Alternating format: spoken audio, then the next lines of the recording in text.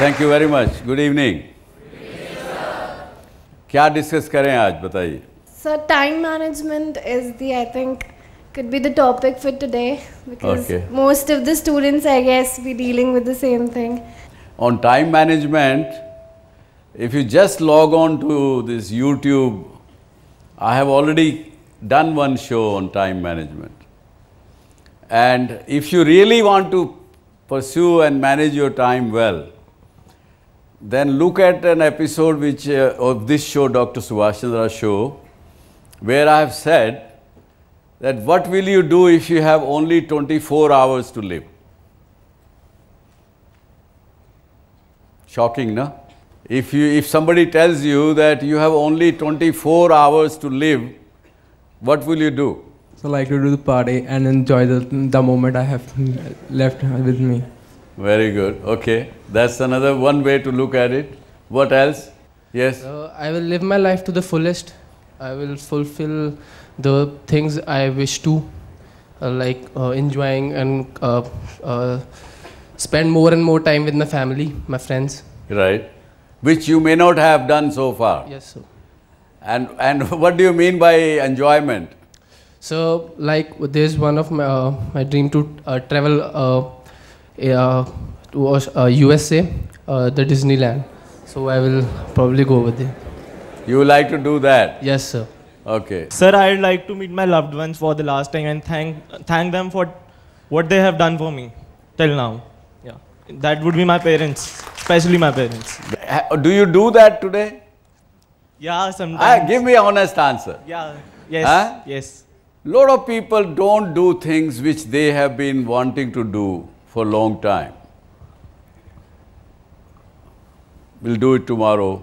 Yes, करेंगे. माँ बाप तो अपने ही हैं, वो कहाँ भागे जा रहे हैं, उनको थैंक्स करना करेंगे ना. अच्छा, घर में परिवार के साथ बैठने के लिए कभी पापा को टाइम नहीं है, कभी मम्मी को नहीं है, कभी बेटे को नहीं है, बेटी को नहीं है. और आजकल तो जब बैठते भी हैं डाइनिंग टेबल पर तो सब अपने लगे रहते हैं मोबाइल के ऊपर मैसेज करने के लिए, व्हाट्सएप करने के लिए. बैठ के भी साथ में बात नहीं कर पाते. लेकिन हाँ, you want to do something different? There is a specific kind of a moment that we go through when we know that we have a specific time period to survive and live. So the kind of emotion and feeling that I will have at that particular point of time, I would want to write down so people may know what the value of life is. Because in an era of what we live today, we don't live, we only survive. So I would want to convey to whomever it can reach up to, that we must learn to live and not just survive for the sake of it. That's very good, very good. आप बताइए sir. I will do what exactly I do nowadays regularly. I'll live the life in the way that I'm living, because this is the way I want to live it. That's good. I have not heard this answer before. But imagine when we live our life when we are 25, 30, 35, 50, 40, 45, someday some realization comes. यार अब तक तो कुछ किया ही नहीं, जिंदगी ऐसे निकल गई. और क्यों नहीं हो, 24 घंटे में से एक, मान लीजिए आज 50 साल का आदमी है, उससे पूछें कि आपके कितने घंटे बचे हैं लाइफ के, और उसको अगर कैलकुलेट करना पड़े तो लगभग मेरा ख्याल से 8 घंटे तो 7-8 घंटे तो आदमी सो लेता है. 3-4 घंटे उसके डेली अपना खाने पीने में, नहाने स्नान, ये वो सब दिनचर्या में निकलते हैं. बाकी बचे 12 घंटे.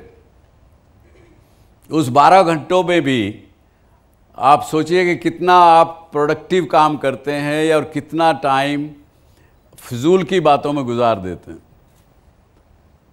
बीच में छुट्टियां आ गई, संडे आ गया, ये आ गया. तो अगर आप देखें तो एक्चुअल में वर्किंग रियली है तो 40-50 घंटे पर वीक की है.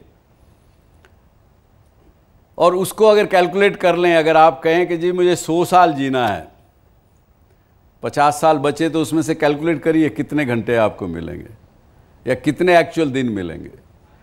जैसे आपको ये रियलाइजेशन हुआ, तब आप कहते हैं कि भाई टाइम वेस्ट अभी नहीं करना। बहुत से लोगों ने कहा, जब मैंने प्रश्न पूछा, उसमें बड़े तरह तरह के इमोशंस निकल के आए। And time management was the maximum score which people gave, कि अब के बाद अगर मुझे पता लगा 24 घंटे सिर्फ मेरे पास रहने को हैं, जीने को हैं, तो मैं अभी 15 मिनट के अंदर अंदर, 10 मिनट के अंदर अंदर सोच के लिखूंगा कि मेरी प्रायोरिटीज़ क्या हैं, क्या मुझे करना चाहिए, क्या नहीं करना चाहिए।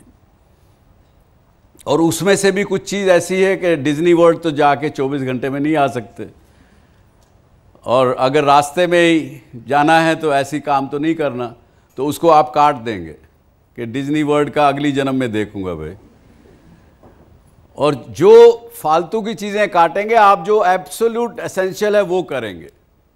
टाइम मैनेजमेंट का मंत्र एक ही है, ये समझ लीजिए, सोच लीजिए और उसी को करिए। और आज के विषय में हम डिस्कस करेंगे टाइम मैनेजमेंट के बारे में, कि उसका टाइम मैनेजमेंट कब और कैसे इंसान कर पाता है, कब वो नहीं करता, किन हालात में करता है, किन हालात में नहीं करता। जो आज का विषय हम पिकअप कर रहे हैं कि हमारी आकांक्षाएं क्या है, महत्वाकांक्षा क्या है, और ये एस्पिरेशंस क्या हैं, हम क्या करना चाहते हैं, क्या बनना चाहते हैं। What are our aspirations, that's the issue and विषय आज का।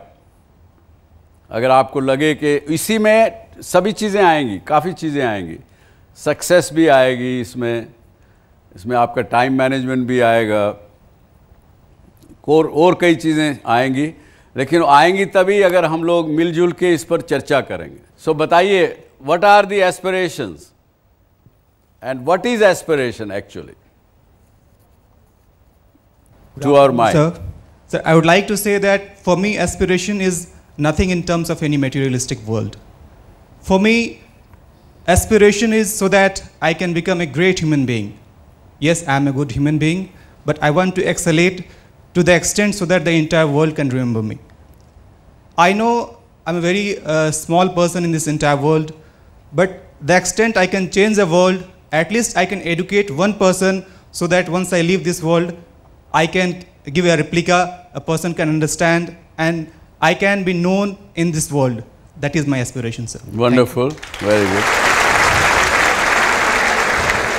मेरे दोस्त दर्शक लोगों से एक मिनट बात करना चाहूँगा कि क्या आप समझ रहे हैं आज का विषय हम क्या ले रहे हैं। और आज मैं आपके सामने रूबरू हूँ चितकारा यूनिवर्सिटी चंडीगढ़ से। आप भी सोचिए घर बैठे हुए कि आपकी एस्पिरेशंस क्या हैं, आपकी आकांक्षाएं क्या हैं, क्या वो सही हैं, गलत हैं, उसमें कुछ बदल करना चाहेंगे, क्या करना चाहेंगे। Stay with me. So aspirations as explained by somebody is, जीवन में कुछ भी हम बनना चाहते हैं, किसी भी ध्येय को तय करने में, उसकी सफलता प्राप्त करना चाहते हैं, इस ध्येय को तय करके अपने लिए एक गोल तय करते हैं और उसे अचीव करना चाहते हैं, उसी को हम एस्पिरेशंस कहते हैं।